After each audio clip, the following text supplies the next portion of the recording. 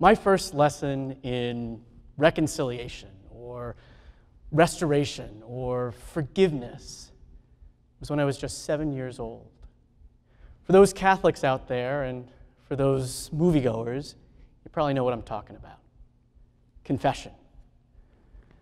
I remember sitting across from the kind old Father Kenneth O'Toole, who actually very often sat across from me at my dining room table. He leaned in and smiled and asked, "What sins do you want to confess, Pat?" Well, I nervously blurted out, I said, I don't have any sins, Father. I promise. And he smiled back and said, "Well, why don't you say a few Hail Marys just in case?" So here's what I learned from that. 1, don't rat yourself out. And 2, even if you have 1 or 2 sins, reconciliation, forgiveness is just a few Hail Marys away. The sin, the harm that it causes, and the reconciliation it requires is between God, the priest, and you. At least that's how I understood it for a very long time. How did you first understand forgiveness or reconciliation or restoration? Again, that's how I understood it for a very, very long time. Until my organization, the James B. Moran Center for Youth Advocacy, committed to building a restorative community. Now, up until that point, for nearly 40 years, the Moran Center had provided community-based, integrated legal and social work services for disinvested youth and their families. And at that point, when the Moran Center made this strategic decision to build a restorative community, I'd been there for about 6 years, representing kids in juvenile court and in special education advocacy. I had never participated in a restorative practice, where people sit in circle and they pass a talking piece and they resolve conflict. At that point, I realized that this was something important, and I bought in. Now, admittedly, I've only now had about 3 years' experience. I'm not an elder, but I have sat in hundreds of restorative conversations of all configurations, and I really want to tell you about my experience and what I have now seen in a restorative community. A restorative community is a place where we live in just relationship with each other. Now, Brian Stevenson, in his blueprint to change the world, I'm going to borrow from that in order to help us define a restorative community. So, a restorative community is a place where we are willing to get proximate to each other, where we're willing to be uncomfortable with each other during moments of conflict. In a restorative community, toxic narratives regarding harm and those who perpetrate harm are changed, upended, and systems of dehumanization are dismantled. Now, until recently, I have a lot more experience with systems and communities that otherize and institutionalize and incarcerate rather than restore. Look, I'm a lawyer. So let me tell you about my first couple cases at the Moran Center, representing Jasmine and Curtis. So Jasmine was just 13 years old when, after school one day, she started stalking Stephanie. Stephanie had been chatting up Jasmine's boyfriend on social media. Jasmine confronted Stephanie. Now, unfortunately, the confrontation got physical, and the two girls started wrestling in front of the school. The assistant principal called Jasmine's grandmother that night and told her that she had been suspended from school for 10 days and that the administration would be meeting at the end of the week to discuss Jasmine's fate. I represented Jasmine and her grandmother at that meeting, and I still remember sitting in that windowless conference room with 20 administrators facing us down. The dean started out by detailing the fight in excruciating detail. And then some other administrator talked about Jasmine's abysmal school attendance record and dismal disciplinary record. Without speaking to Jasmine, without hearing from her, the district then decided to outplace Jasmine to an alternative school. I remember turning to Jasmine's grandmother, and I whispered, "You can challenge this." She looked back at me, defeated, and shook her head, no. She probably saw the futility of challenging the school district's decision at that point. A few weeks later, Jasmine dropped out of school, and she's been in and out of jail ever since. Now I want you to reimagine. What resolution might we have developed if Jasmine went to a school that valued just relationships? What if she had adults in the building that she had real relationships with, trusting relationships with, relationships where she really felt heard? What if exclusion and shunning, shame and disconnection were not options? What if the goal of the entire process was to build, rebuild, and repair broken relationships, to engage all parties in the process, giving all parties an opportunity to be heard, giving all stakeholders an opportunity to engage in the process and the outcomes? Now, Curtis. Curtis was also 13 years old when he went to the public library with his friend Kyle after school one day. They were goofing around at the public computers when all of a sudden the goofing around got a little out of hand, and then wham! Kyle went down on the floor. Broke his nose, blood was gushing everywhere, the cops were called. Curtis was arrested for an aggravated battery, which in the state of Illinois is a Class 4 felony. And it was a Class 4 felony because the battery occurred on public property. Now, I represented Curtis in juvenile court, and after we lost at trial, the judge sentenced Curtis to 1 year probation with mandated counseling, mandated anger management counseling, 20 hours of community service, drug testing, a mandated curfew, and monthly probation appointments. Let that settle in. An after-school scuffle resulted in Curtis getting arrested, charged, prosecuted, and then punished for 1 year. Adding insult to injury, Kyle and Curtis's friendship disintegrated. Now I want you to reimagine again. What if we chose not to criminalize youthful misbehavior? What if Curtis was not arrested at all, right?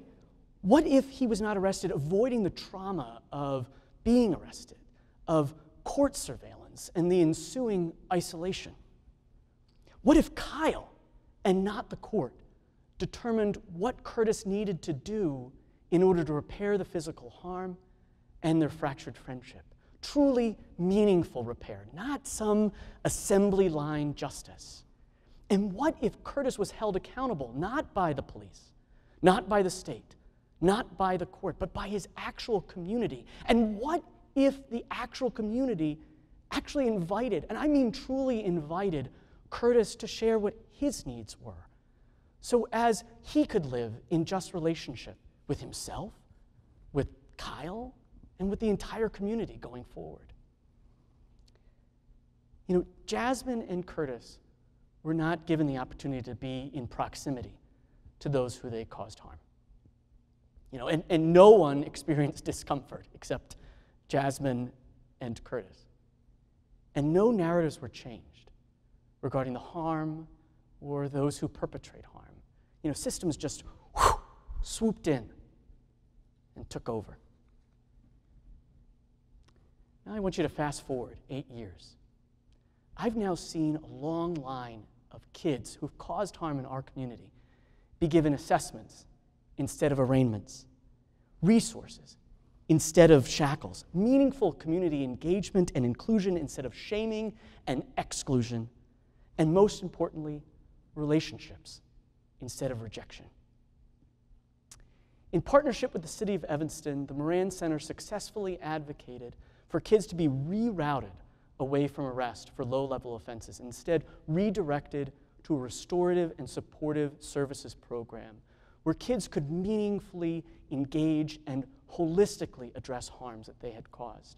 They could also engage in meaningful, individualized community service opportunities and have themselves and their families wrapped in supportive services.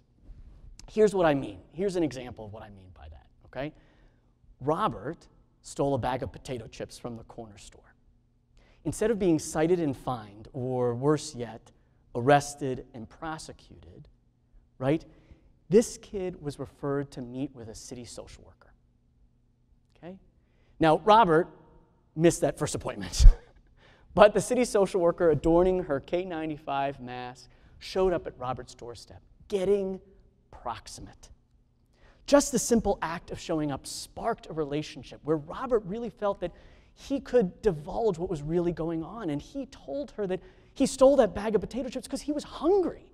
His family had been going without food for weeks because they had been denied food stamps. So what did the social worker do? The social worker arranged for donated groceries to be delivered to their house, linked the family up to legal services so we could appeal the food stamps denial. Robert then participated in a restorative practice with the local corner store owner.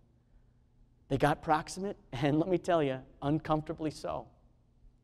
Robert shared his story, the corner store owner shared his, and a repair of harm agreement came out of that circle, which actually resulted in Robert working as a paid employee at the corner store. Instead of asking, what rule was broken, right? We asked, what is the harm caused, and to whom? What do they deserve was replaced by who has the obligation to address the needs, repair the harm, restore the relationships, and how? See, we change the narrative and thereby the system. Now, in relentlessly engaging systems and systems players, I've actually seen systems change in real time when restorative values are imparted into the process. Take DJ. We represented DJ, a teenager suffering from debilitating school anxiety, causing him to be absent from school quite often. He actually really wanted to go to school, but with no prospect of consistent attendance, we advocated for the school to provide remote learning solutions for DJ. The school resisted, though, and communications broke down. The lawyers, fearing that our client would be excluded permanently, started sharpening our pencils and preparing that complaint against the district. We never filed that complaint, though. At the prompting of our restorative justice coordinator, Pam Citronbaum, who happens to be the class of 1988, go Cats, she prompted us to ask for one more meeting from the school district. So we did, and you know what? Miraculously, the school district agreed. So thanks to Pam, there we were in the same room, proximate, and let me tell you, uncomfortable. This time, though, Pam opened the meeting differently. She centered DJ. She centered DJ's voice and gave everybody in that room, especially the school district, the opportunity to change the narrative about DJ. Here's how Pam started that meeting. DJ is so excited to come back to school. Let's welcome him back. Let's remind him he is known here. Pam then invited all 18 administrators sitting around that table, teachers, social workers, case managers, to share some strength that they had noticed and recognized in DJ. Here's what they said. DJ is insightful, curious, hardworking, focused, has a sharp wit, is respected by classmates, reads text deeply, has a great laugh. She then asked DJ if he recognized himself in those descriptions. And he nodded. The room was transformed. By the end of that meeting, the school district had offered remote learning instructions to engage DJ, who had finally been heard and seen as a rightful member of his school community. If we're proximate to each other, if we know each other's stories, if we see and hear each other in our full humanity, even when it's uncomfortable, if we are in relationship with each other, systems that just narrate for us, that limit the parameters of what we're capable of as community members, and that often dehumanize us, will radically change. Community will be rightfully centered. Brian Stevenson, in his blueprint to change the world, lastly calls on us to remain hopeful. That's what restorative justice is. Hope. Hope that we can be in authentic and just relationship with each other. Hope that we can reimagine systems that are built on authentic and just relationships. Hope in the capacity for human transformation. So I ask you, how will you join the movement for building restorative communities? What systems, what neighborhoods, what relationships are you in that you could bring restorative values to right now? Don't worry, at least not at first, about the traditions, the rituals of restorative practices. They will come with time, with learning and experience. But just start with the values. In 2016, the Moran Center honored America's leading anti-death penalty activist, Sister Helen Prigine. In her acceptance speech, she said the following: "My salvation is embedded in the salvation of all human beings. We cannot talk about individual salvation since we are tied with 1,000 strings to each other and to creation as a whole." That's it. That's the lesson. We are all tied to each other. So we must strive to be in just relationship with each other and create communities that support, nurture, and cultivate just relationships. This is not just a means to an end. This is an end to itself. So let's reimagine. Thank you.